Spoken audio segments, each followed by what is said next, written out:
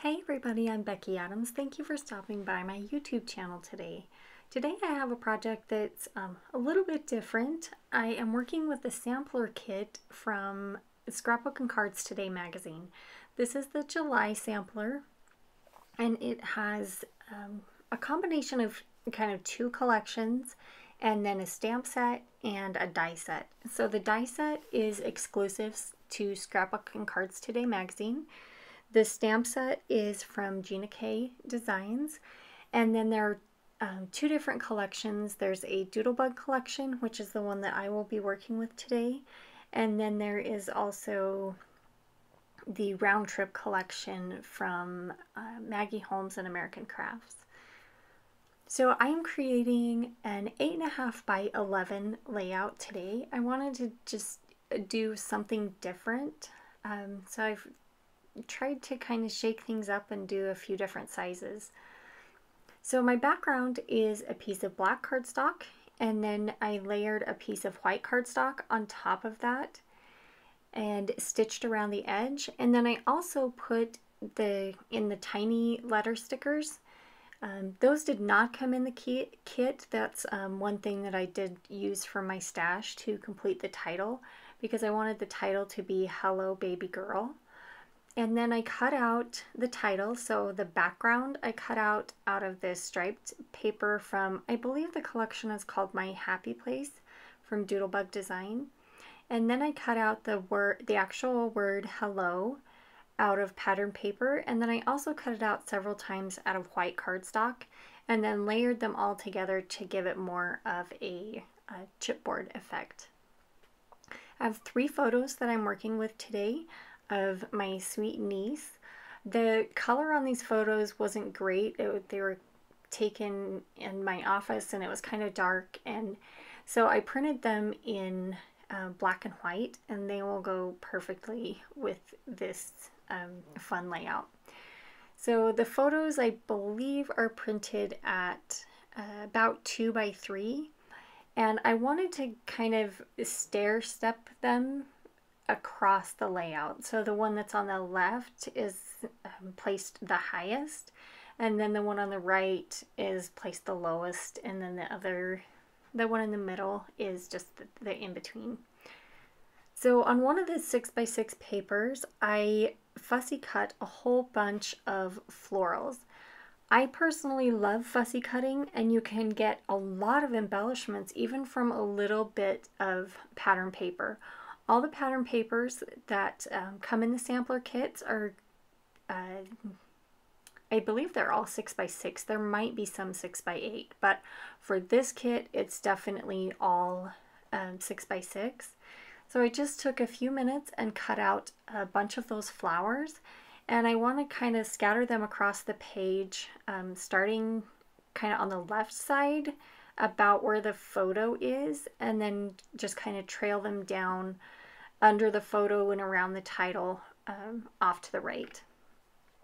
When you are fussy cutting those, make sure to fussy cut the flowers, some of the flowers that are on the edges too. You'll notice the ones that I put on first that were from, like, that have the side cut off of them that are on the edge.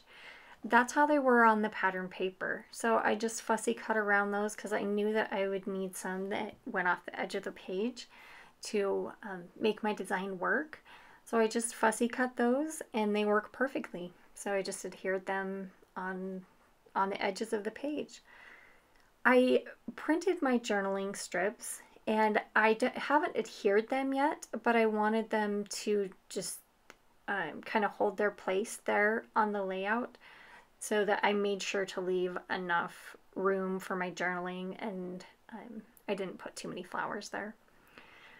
So above the photos, I have that blue circle die cut, and I wanted to put a pink heart die cut, and I know there was a pink heart die cut in this kit somewhere, but I could not find it anywhere.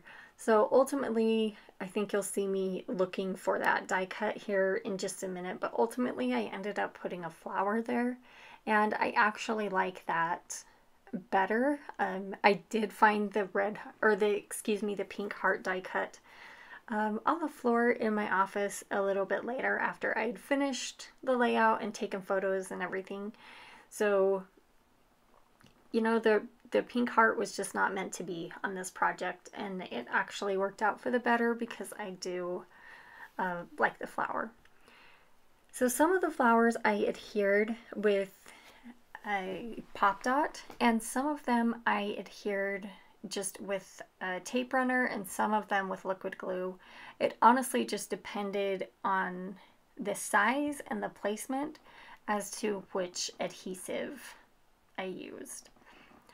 One other thing that I did want to mention about the sampler kit is that not all the kits are identical.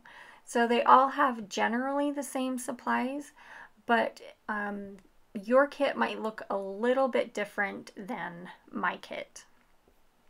So I'm flipping through. This is where I start searching for that die cut that I knew was in there somewhere. Most of what I'm going through right now is from the Maggie Holmes round trip collection, and I'll use that portion of the kit at another time, but today I just couldn't resist the Doodlebug collection. So you saw I was even kind of prying apart my background to see if I had accidentally adhered that die cut in the middle of my layout, but I did not. So while I was kind of looking for that die cut, I decided that I wanted to stamp the date on this page. So there was a file tab die cut in the kit, and I cut that in half so that I can use the other piece for another project. And then I just have a date stamp. I believe this is a Heidi Swap date stamp, some plain black just dye ink from scrapbook.com, and I stamp the date, and then I'll just adhere it right there next to that blue circle. So there's the little kind of a coral color flower that I end up layering on top of that blue circle instead of the heart die cut, and I'll just have to find another use for that heart die cut because I really do like how this one turned out.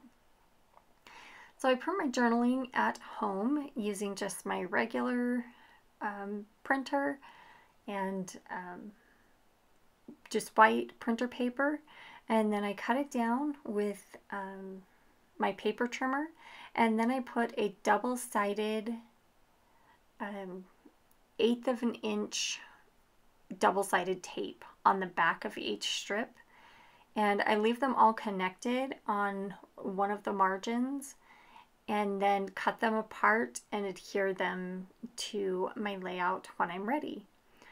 So I'm just using some, I think these are scrapbook.com scissors, and I do keep in mind which scissors that I use for this because they do get a little bit of adhesive on them sometimes, and you definitely don't want to ruin your good scissors by getting adhesive on there.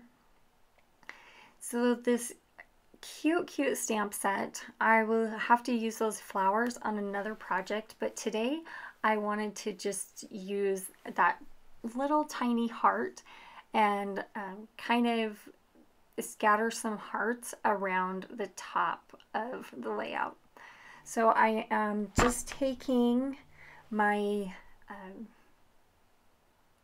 black ink from scrapbook.com and stamping some black hearts here above the photos, and that will be kind of the finishing touch on this project is just a few of those stamped hearts. I think that just is the perfect kind of whimsical touch to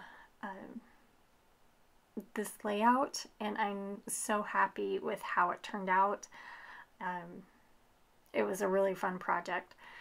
I know that I will probably get a couple of questions, so I will just add this layout to my regular albums, but instead of using a 12 by 12 page protector, I'll just put it in an 8.5 by 11 page protector and just put it in with my 12 by 12 layout. So I don't keep a separate album for the 8.5 by 11. So anyway, here's some still shots of this project. I hope that you will check out the sampler kit. I will leave a link to it in the description box below. Thank you so much for stopping by. I appreciate you taking time out of your day to spend with me, and I will see you again soon.